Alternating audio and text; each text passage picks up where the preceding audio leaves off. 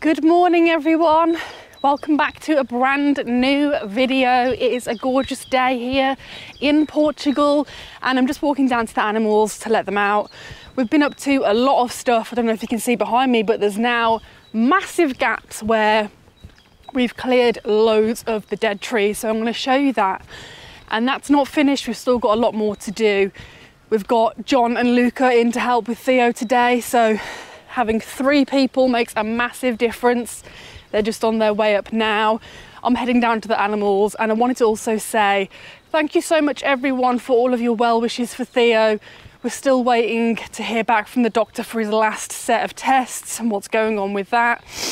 He's going to be working mainly on the tractor today, so hopefully that will allow his body to not be doing too much physical work. Mental, yes, because he'd be using all of the controls and everything, but not having to do too much movement because he does need to rest. But this is the time of year where you really can't rest. So I'm just heading down to the animals now to let them out. The cats are coming with me as well. Don't know if you can see them. My faithful companions, always with me. So yeah, let's get to it. Another day on Miracle Mountain.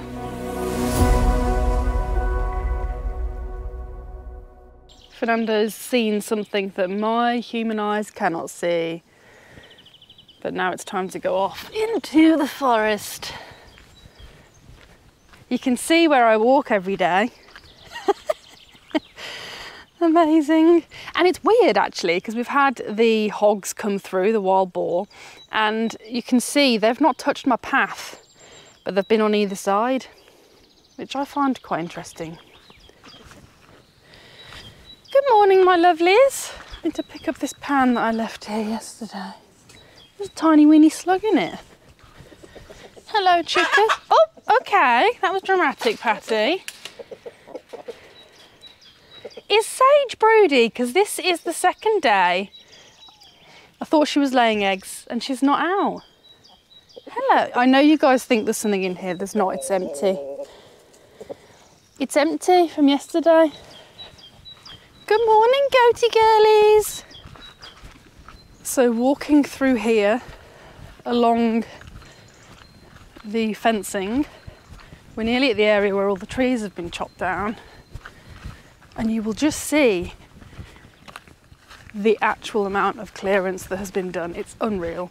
In fact, you can see from here it starts. Fernando is walking along one of the old trees.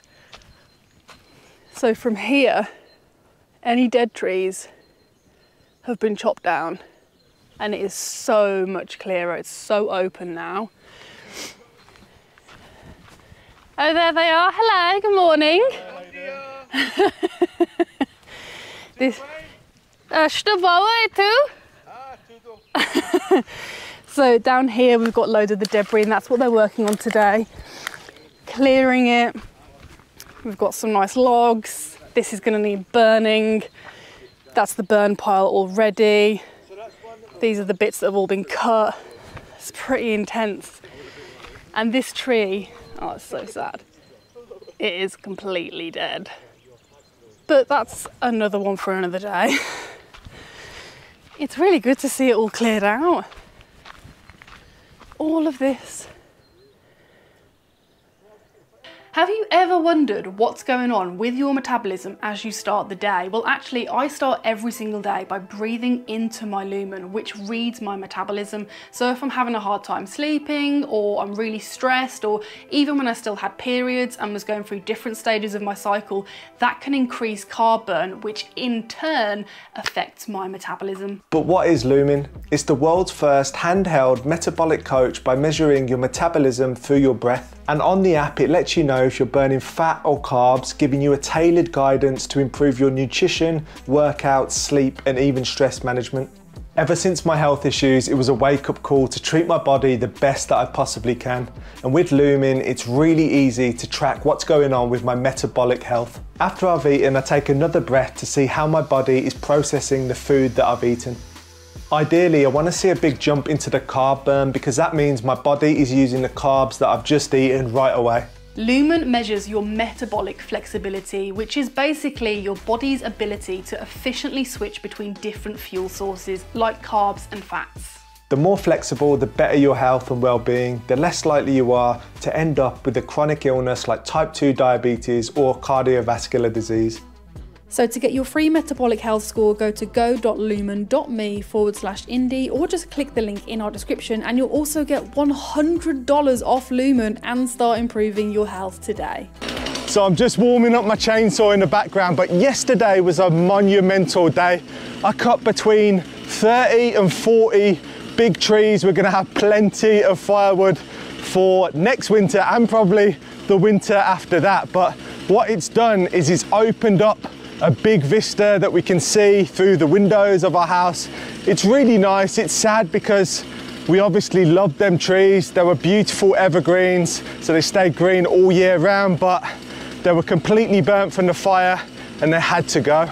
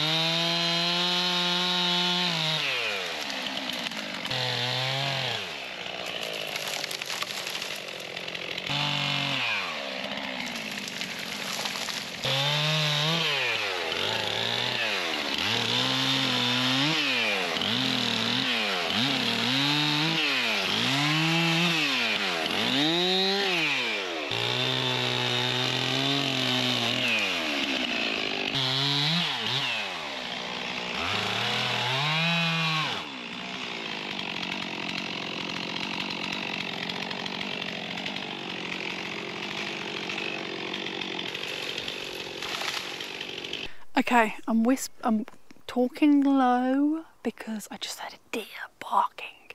I'm out with the animals, taking the goats for a walk, and there's a deer barking. And you might be like, how do you know it's a deer and not a dog? It just sounds like a deer. You know what? I'll see if I can find some sort of audio to put on so you can hear what it sounds like, because I doubt I'm gonna pick it up. But it would be pretty cool if a deer did come trotting past and I got it on camera. We've been hearing them loads recently. I think it must be like that time of year for a lot of deer activity. And when we first moved here, we'd see them all the time, but obviously they know we live here now, so they're not quite as visible, but they're definitely still here. I see their scat, poo in lots of places, especially further in the forest, and we do hear them. So let's go for a walk with the goats. Maybe we'll see a deer. So the deer did sound like it was coming from just up this way, which is where I generally do hear the deer. And I've done a few creeping moments before, but never actually spotted them. So if there is a deer, it would have heard me by now, because I'm not talking that quietly.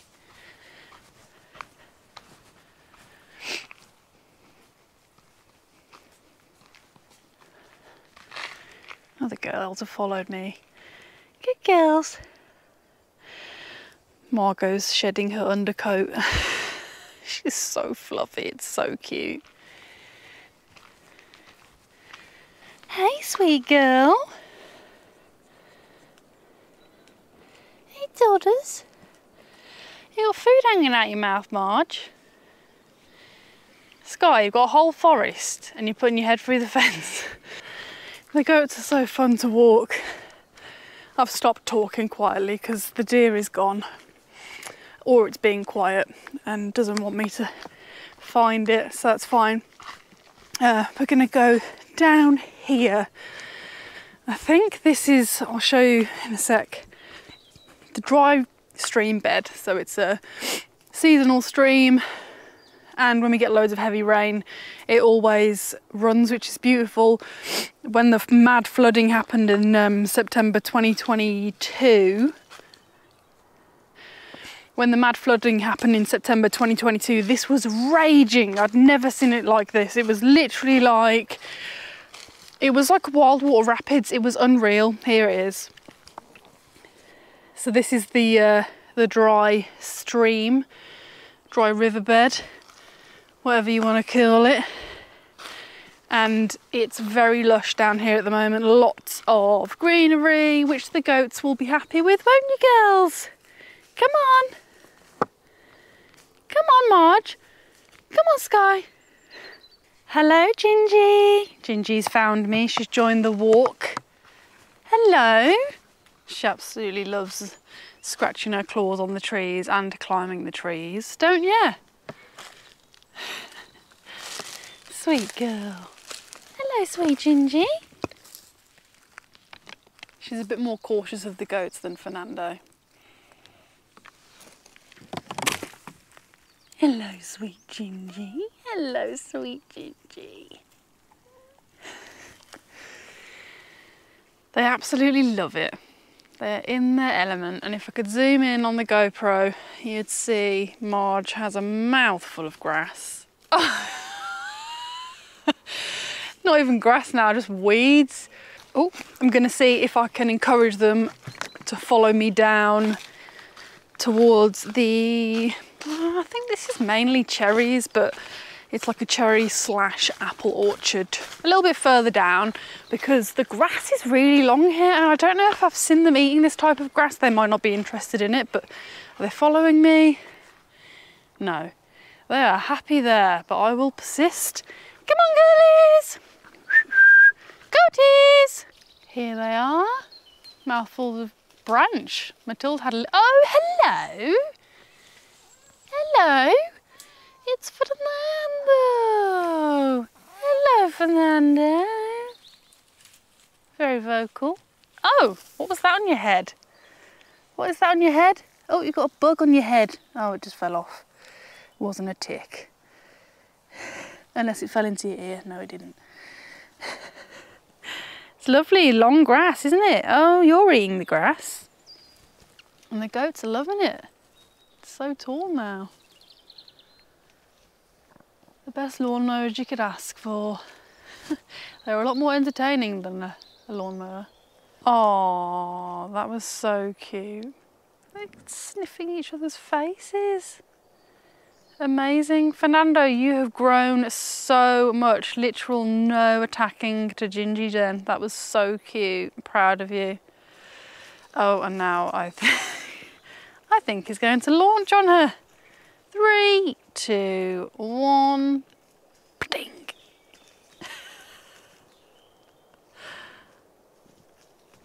Oh, Ginjey. You enjoying that oak tree, Sky? Wonderful job. You're doing amazing. You're all doing a fantastic job.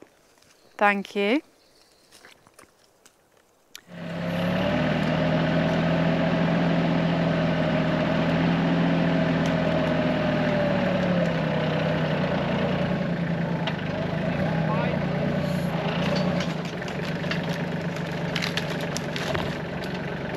Perfect.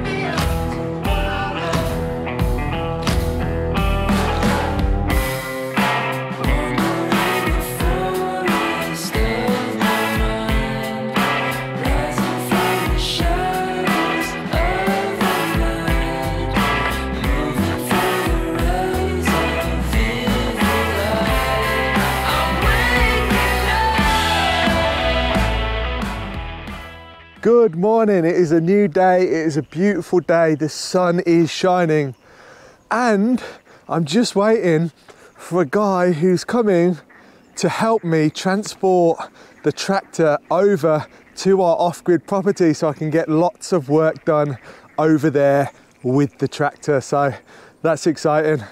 I'm just on my way down to the workshop, but I don't know if you can hear the frogs because they kind of stop talking when I come close, but I'm just on the edge of the lake, and in this lake there are thousands of frogs, and at night and in the day as well they go absolutely crazy. So my knight in shining armour has arrived with an 8-metre long trailer and Probably some of the best reversing skills of a trailer I've ever seen in my life. But yeah, thank you so much for helping me out. I'm really happy that he made it up here with the trailer because it's pretty sketchy, especially for an 8-meter long trailer, but that's good to know for the future that something of that size articulated can actually get up here. Right now, I'm just at the workshop. I'm gonna grab the tractor and drive it onto the back.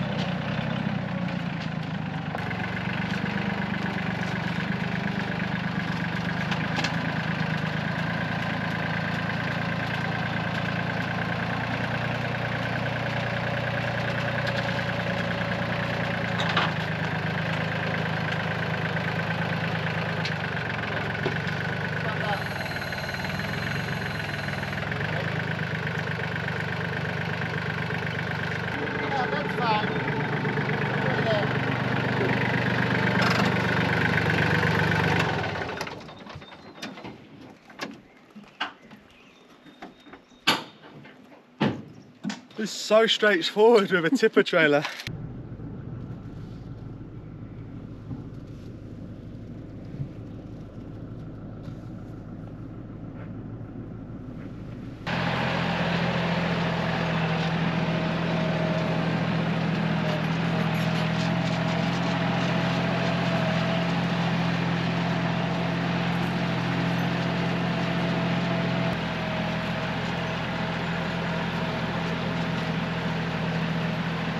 So the tractor is now here at our other property that we're going to be selling, and it's good because I got so much work to be getting on with over here over the next probably month and a half, 2 months before it goes on the market for sale. So this is going to make my life so much easier.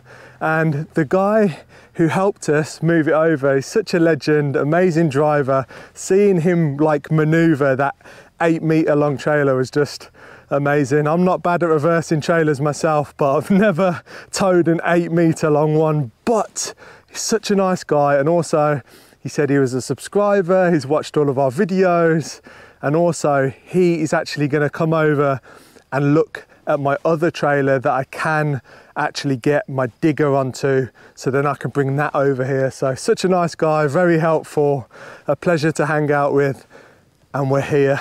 Let me show you what I'm going to be using it for. So you can probably see right there, I've brought over the grapple, but also the front bucket. And at the rear end, I've got the brush cutter. So that obviously means that I can cut all of the grass. If there's any brush left over that I've missed, I can churn it up with the big spinning chain brush cutter that's attached to the tractor. I've got the front bucket that I can move sand and gravel. I've got the grapple that I can pick up stones and logs and anything else that I need to pick up. So it really is going to be useful. This is just one of the many piles of stone that I've got lying around. There's all sorts of varieties. It's all granite, really nice. And what I'm thinking to do is move all of this, especially these big ones there, and I'm going to make a driveway to the back of the house, which will be really nice, and then it will all be gravelled. And you can see behind me, we've got the caravan, which is going to come over to Miracle Mountain with us at some point, but I can move it around the property when I'm mowing the grass, so it's not in the way with the tractor. I just need to remember to bring the ball hitch over from Miracle Mountain. And you can see here, I've essentially got 3 big piles of charcoal left over, some burning that I did, so I can use the front bucket, scoop that up and move it somewhere more pleasant and out the way. But look at these beautiful big pine trees right there. Really nice.